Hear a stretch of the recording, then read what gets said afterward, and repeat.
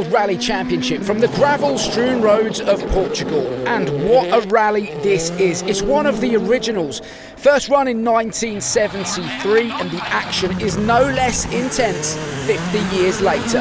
3 days and 19 stages in total, 8 on this first day, and with Sebastian Ogier not in attendance, championship leader Elfyn Evans was tasked with opening the road. Never an easy job, and inevitably, as he cleared a line of grip for everyone else, Evans dropped time. Yeah, pretty difficult to be honest. Grip seemed pretty low in there, especially these hairpins at the end. But yeah, as to be expected really. Meanwhile, Ott Tänak in the M Sport Puma was flying, and the Estonian, despite running third on the road, set the early pace.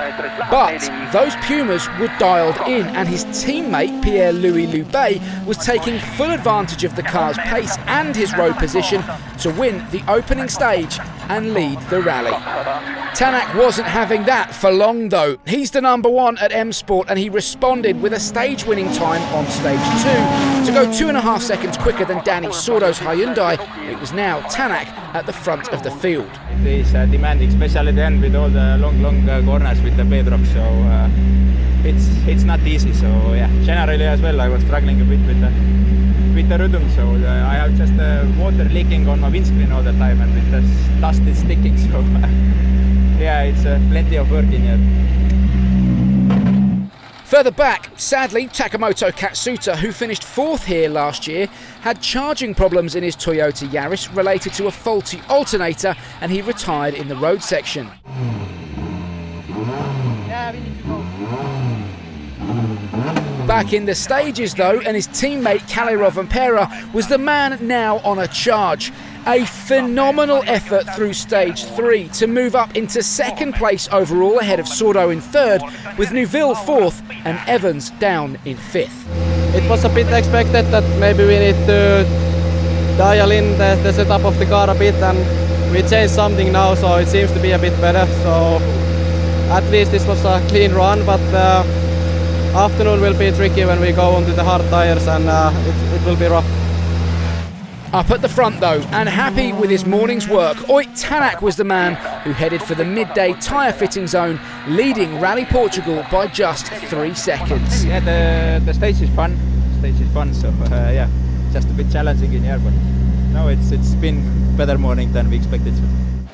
Into the afternoon then, and a repeat of the morning loop, plus the extra 18-kilometre Mortagua stage, and for M Sport's Ott Tänak, his lead deflated along with his front right tyre. 50 seconds dropped, the rally lead was gone, and he was down to 7th overall. Meanwhile, Esa-Pekka Lappi, now with 4 hard tyres bolted to his Hyundai, blew the rest of the field away, going 3 seconds faster than anyone else through stage 4. Passed it through by 4 seconds. Okay, good. I like this direction. Kalle Rovanperä bounced back to win stages 5 and 6, but it was on stage 7 where it all got a bit fruity. Elfyn Evans threw his Toyota off the road at 13 kilometres in, while Esa-Pekka Lappi put in another phenomenal drive to win the stage, and he passed Thierry Neuville for 3rd overall.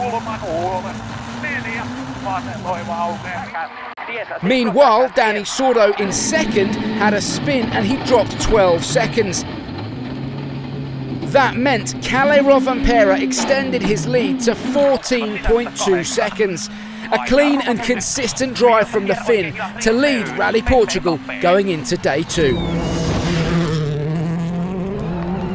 Another 7 stages to run on Saturday, and Rovanperä with a strong start position as well.